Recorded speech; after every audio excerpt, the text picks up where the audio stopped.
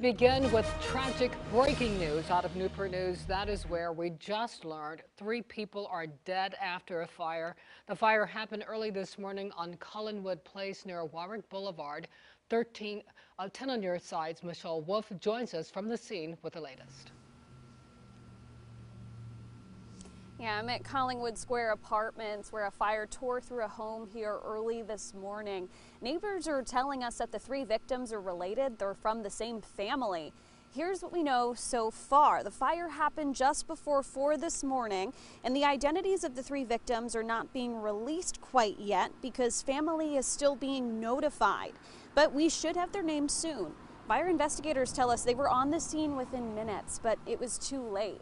Now, the cause of the fire is still under investigation, and we're expecting a press release shortly, probably within the next hour, I believe, that'll have the names of those 3 victims, and I'll have another update for you at 5 o'clock. Live in Newport News, Michelle Wolf, 10 on your side.